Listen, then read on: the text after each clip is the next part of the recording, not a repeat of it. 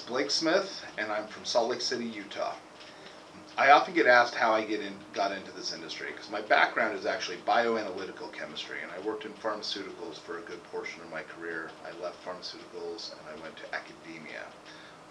While in academia, my daughter was diagnosed with a genetic condition that gave her a predilection for seizures.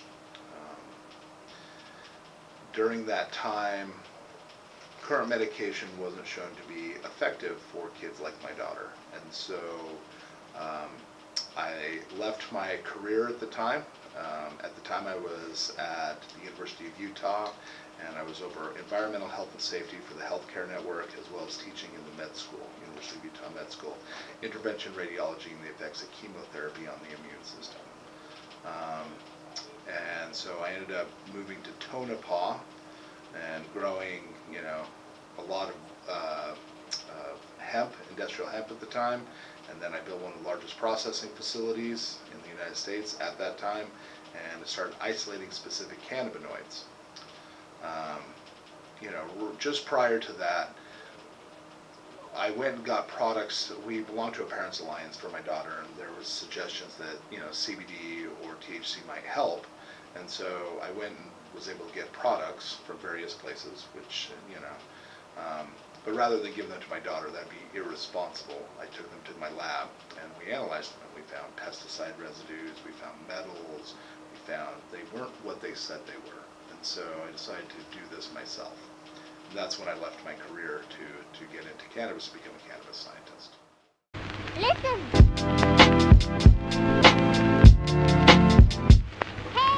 Most people are pretty familiar with the idea of you get a cannabis plant, you either take a clone, a tissue culture, a seed, and you grow a cannabis plant. And everybody's probably familiar with what that sort of bud looks like. But that's only one small part of the overall operation. When you start thinking about minor cannabinoids and you start thinking about isolating specific compounds for specific therapeutic purposes, it requires extraction. And once you start doing extraction, you're going to pull out all the individual components that you want and get rid of some of the components you don't want. For example, there are certain compounds that have sulfurs in them, and if you mix those with water, you can make sulfuric acid. Nobody wants to smoke sulfuric acid, nobody wants to eat sulfuric acid. It's not a good idea. And so the process of extraction is removing things that you don't need and leaving things that you do. So a good example of that is, somebody who has cancer, who's on chemotherapy, and so they have nausea as a result of that. They also have loss of appetite. With specific cannabinoids, we can stimulate appetite and we can help the nausea, and so we can have individuals gain weight. There's a general misconception that marijuana or CBD or THC fixes everything, and scientifically that just makes no sense. There is no single plant on the entire planet that fixes everything. So the question comes down to, how does it actually work? And what is the science behind it? And so when you think about it, every individual cannabinoid is mimicking a natural neurotransmitter that humans already have. Your body does all kinds of things, from breathing to temperature regulation to mood stabilization to fight or flight responses to I fight off enemies when I get sick. Your body does all these things. Those are all regulated through chemical pathways, electrical chemical pathways within the body. Cannabis is a really cool plant because the cannabinoids that exist inside of cannabis have, over time, mimic natural neurotransmitters that humans have. And so when somebody has inflammation, there's a cannabinoid that lowers inflammation.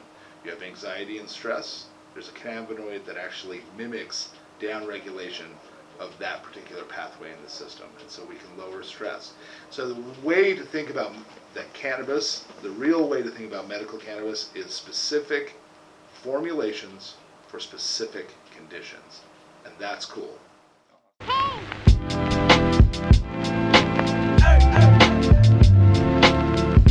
There's often fear around cannabis, especially in new markets. We've all experienced the war on drugs, and that reefer madness, and everybody is going to end up, losing their minds. that's just not backed by science. We are figuring out more and more every day how cannabis actually works. And as we figure out how cannabis actually works, we can hone in on specific conditions and alleviate them using this plant. One of the things that becomes tricky with this is, well, how do we know what part of the plant fixes what thing? And that's where the science comes in.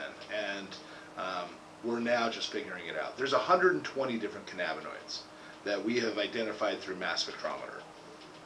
We know maybe what 10 of them do. And so this is going to be a long scientific journey, but it's going to be a fun one.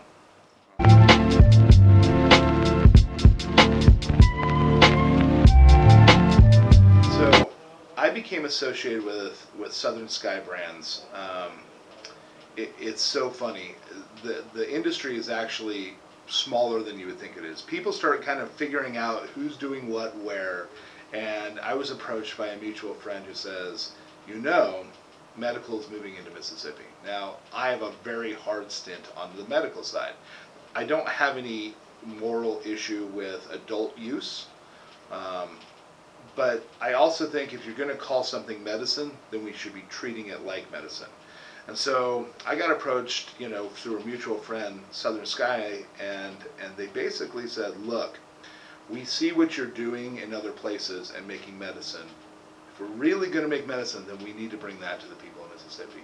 And my kind of personal ethos is creating specific medicines for specific purposes, and getting medicine into more people's hands is the right thing to do, not only for the industry, but also for the people here, as well as all of us.